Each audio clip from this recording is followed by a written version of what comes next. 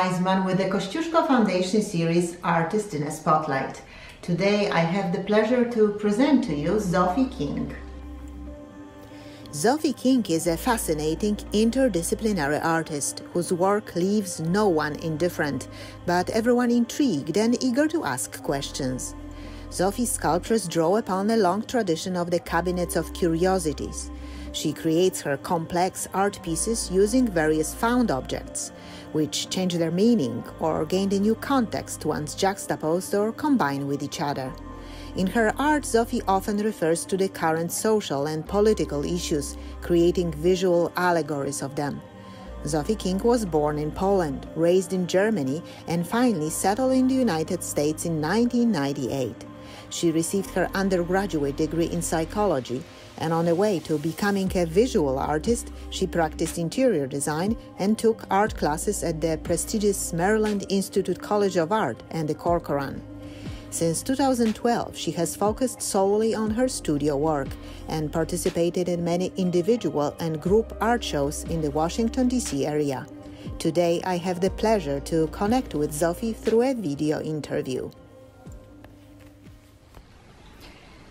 Hi Zofie, first of all, thank you for the opportunity to speak with you and learn more about your art. Hi Isa, thank you for having me. Thank you to the Kosciuszko Foundation and to all the viewers today. I appreciate you visiting me in my studio today. Zofie, I have to say that your art is very unique. I'm probably not alone in this impression. It's something that we don't usually see at the art galleries and museums. How you as an artist describe your work? Could you tell us more about your process, about your mediums, and about your artistic background? I consider myself to be a sculptor working in assemblage, and I use found objects, including natural objects as well as antiques, which are really objects with a history. I also create my own components using resin, plaster, molded paper. I use gesso, black gesso a lot to cover parts of my pieces. I use finishes like encaustic and watercolor and other finishes. I also use photographic techniques, especially cyanotypes, as well as photo transfers. I use lights, and I also use fabrics and thread. I especially love to use velvet. So you could say that I really use a multimedia approach. I graduated with a psychology degree in the early 2000s, at which point I had already been working as a ceramic artist. I then got into interior design, which I worked in for several years, before becoming a full-time studio artist, which was around 2012.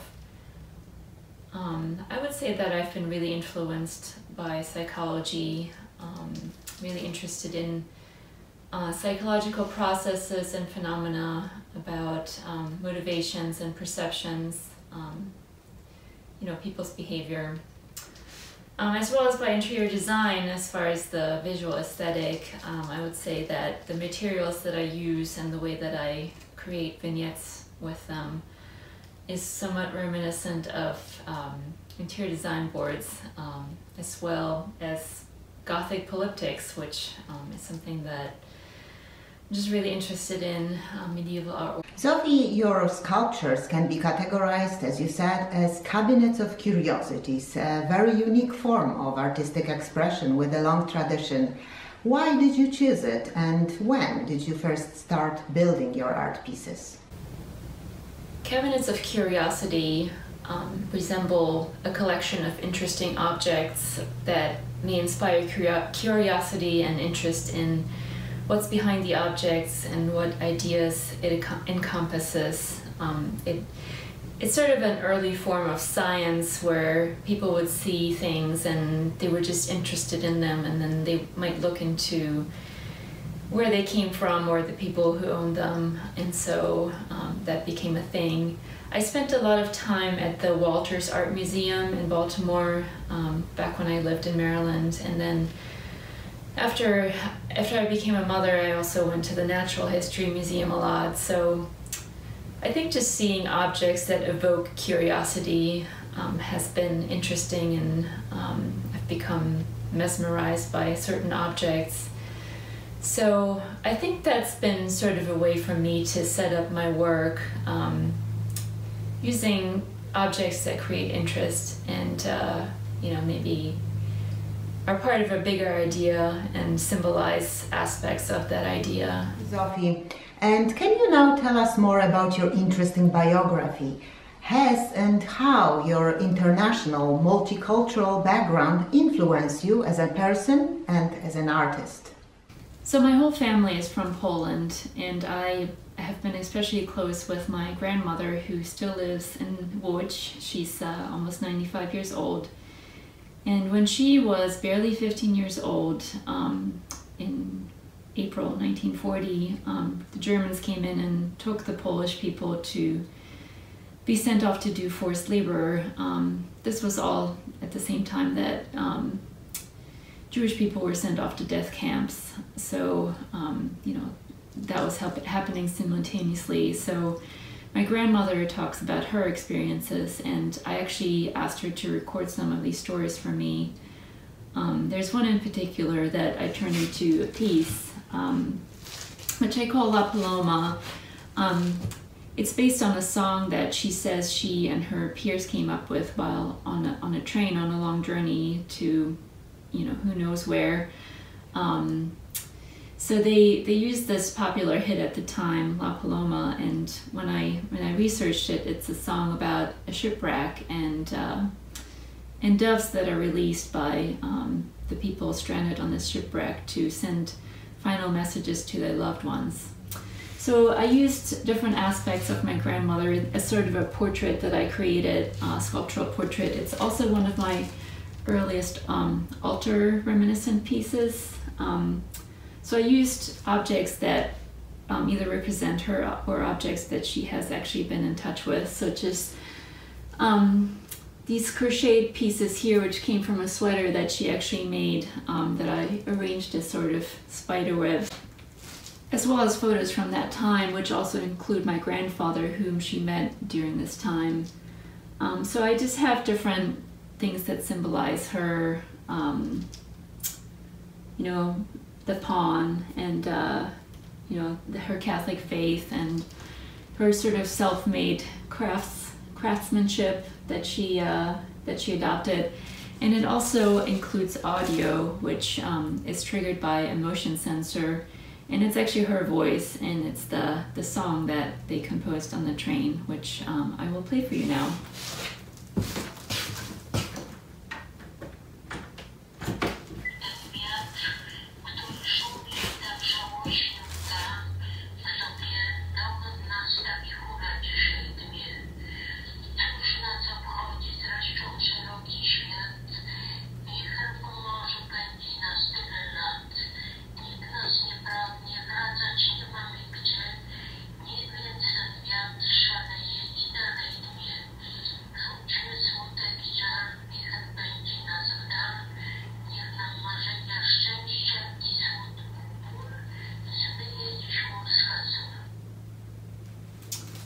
This is another piece about my grandmother. It's called The Provocation.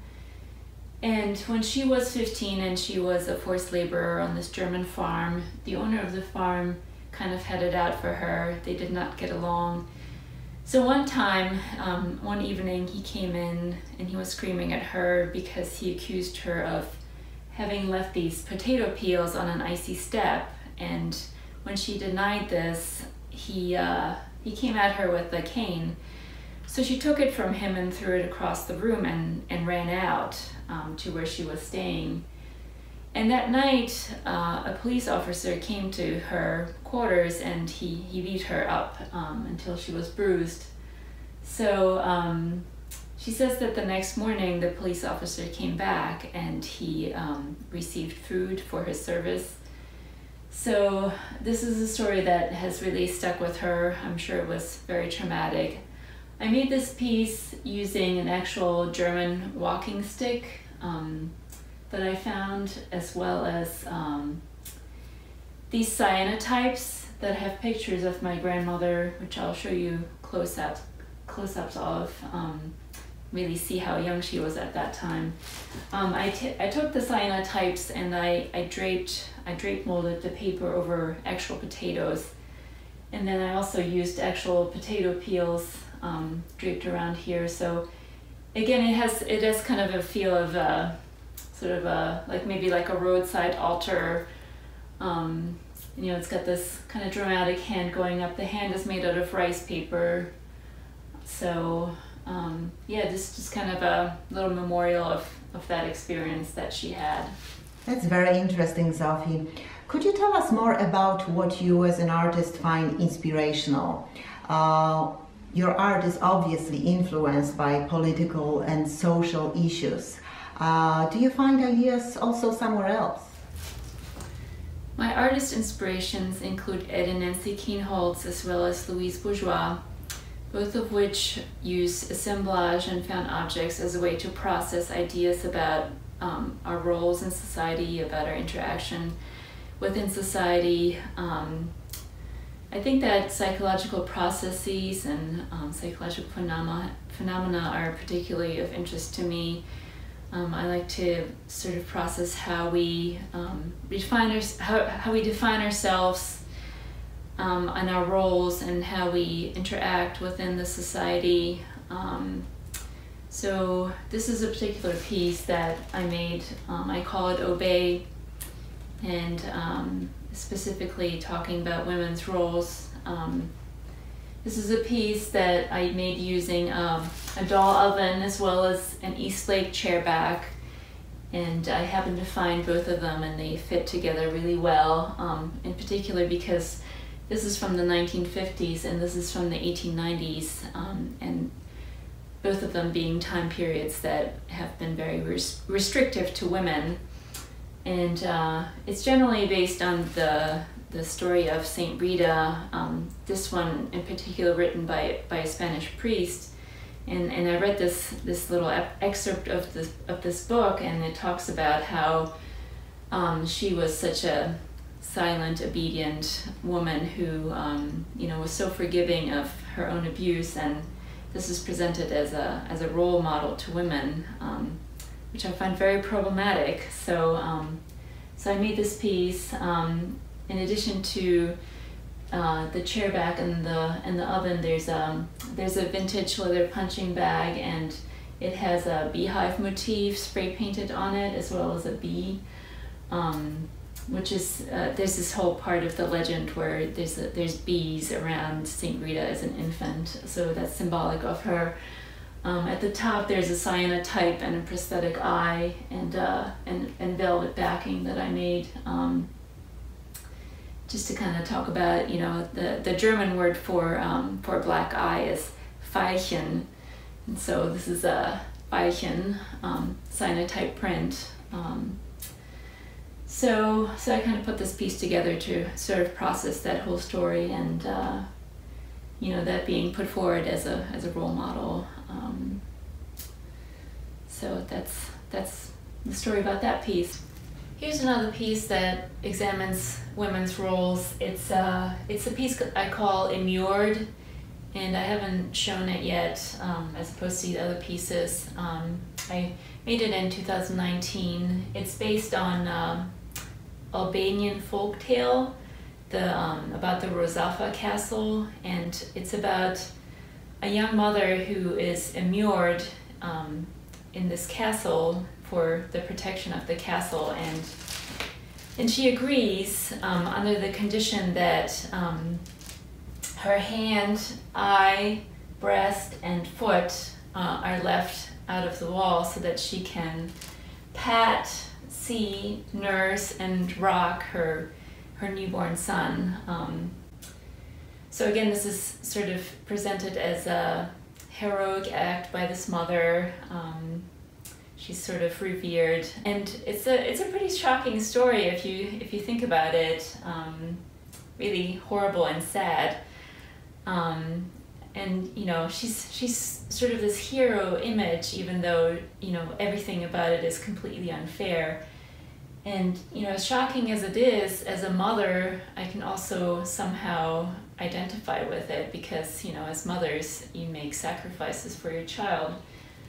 But you know, I just think of it as a very sort of dark story, very incredibly sad. So I made this piece about this legend. It's hard not to be affected by what's going on around us. Can you tell us how this current pandemic influenced you as a person and also as an artist? And can you tell us and maybe show us what you're currently working on?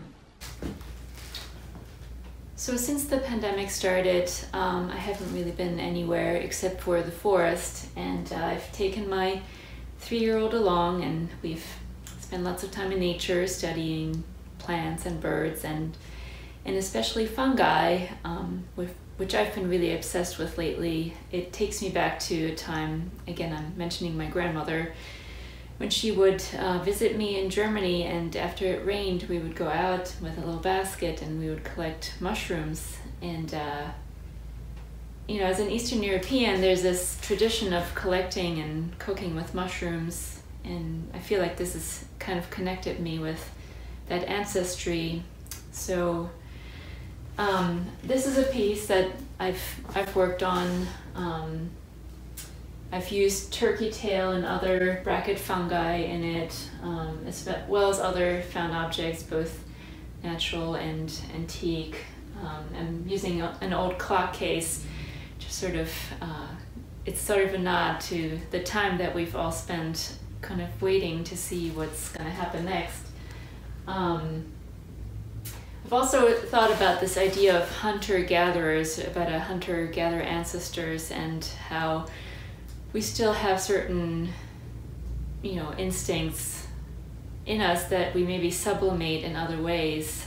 So I'm still trying to figure out how to work that into the piece. It's going to have embroidery, and then it's going to connect with this thread.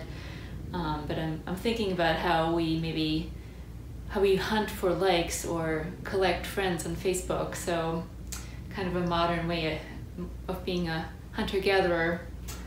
Another piece that I've worked on here, and you can just see part of it over here, it's a piece that I started in March when this pandemic started to be really real, and I found a bunch of objects in my studio that, you know, reminded me of different aspects of it. And so this is a piece about COVID-19, and the way that it's panned out, the way that it affects people, and also the way that it's been managed, are kind of all in this piece. And I'm hoping to show it in the future when the pandemic is actually over. You know, it's an installation piece. So I've used lab glass, a cage. I've used paper molded pieces with encaustic on top. I've used lots of fabric, velvet. I also, oddly, I was working with these watercolor ink blots before this all started, so I worked those in. They're sort of like these little monster demon creatures that symbolize the virus. So yeah, this is a piece that I'll hopefully be able to show soon. And other than that, yeah, I've had shows canceled and moved to the virtual realm, which I'm still adjusting to. I mean, I'm doing this now. I've done several of these virtual studio visits now.